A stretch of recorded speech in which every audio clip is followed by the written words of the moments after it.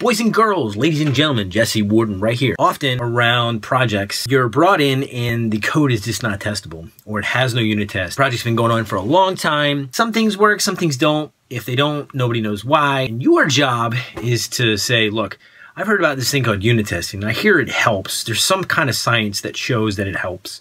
What can I do to improve things? First thing you need to do with unit testing is to confirm initial states. So you don't really touch the initial code. What you do is you confirm the initial states, right, without touching the code. You just write some unit tests on the side and say, this is what I know. Then you make some changes. Then you show that unit tests fixed them. If you don't have this initial state, this most important part, when you go around and change things, you have no proof that the new bugs are not yours.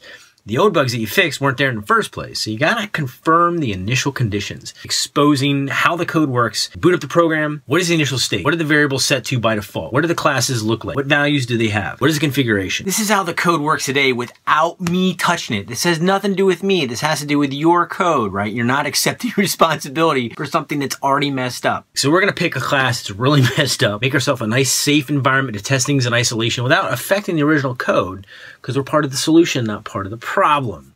So let's dive in. You've been given some code that you're told that sometimes works, and that's really all they say. So you're expected to somehow fix the bugs, even though you don't know what the bugs are, never seen this code. Your first step is to do recon. You need to read the code. Don't touch it, just read it, see what's going down. Do your best to get an understanding and feel comfortable with the lay of the land. You're gonna have to export something to test it. They tell you that the code doesn't work sometimes.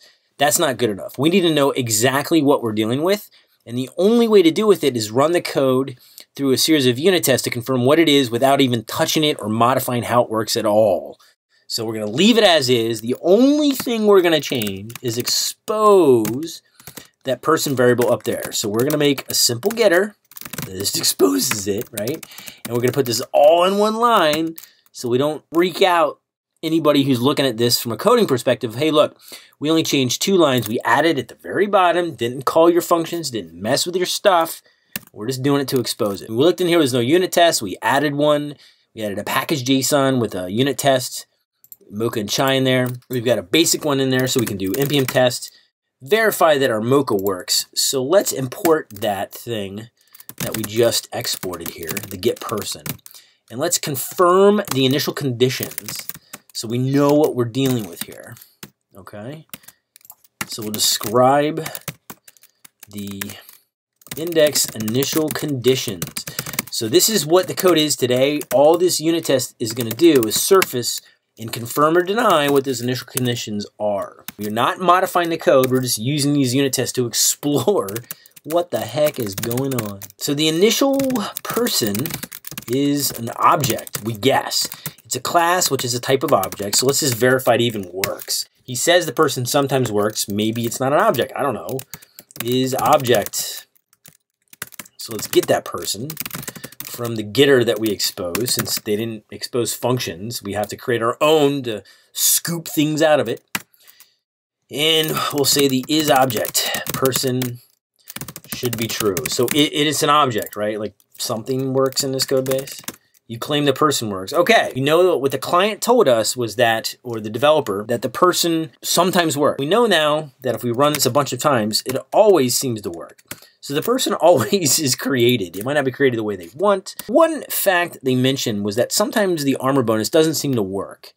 So let's see if we can, without touching anything, just read the code and see what's going on. So they set the equipment, and then they immediately call this calculate, which does that whole loop thing and says, all right, if anything in this list of equipment is an armor piece, let's go ahead and add that to our armor bonus. But then he somehow resets it to 0. I think this was an accident. Let's just confirm that the armor bonus is 0. You and I know that based on this logic, it looks like they're adding the bonus, and they've added leather armor here in the equipment. So according to this, if that second parameter is 2, yeah, so it should be 2, right? If you're wearing leather armor, it should get at least a bonus of 2, but it appears to be 0. So let's confirm again, the initial conditions are in fact 0.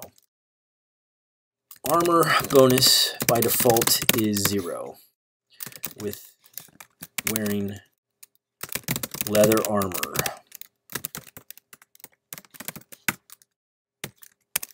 So we'll get our person out and we'll say the person armor bonus should equal 0.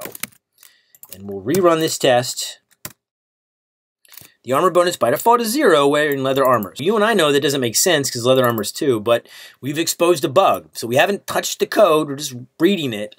We're writing a unit test to confirm what we know, that the person is in fact created. It appears to have some broken logic around armor. Instead of the word bug, let's put fix me. Should be 2 by default using leather armor. Fix is to not reset armor bonus to 0. Let's confirm that, shall we? So this test should break if we comment this out, right? It should be 2. So let's see if it actually works. And by the way, so you don't get a lot of noise, we'll just put a dot only.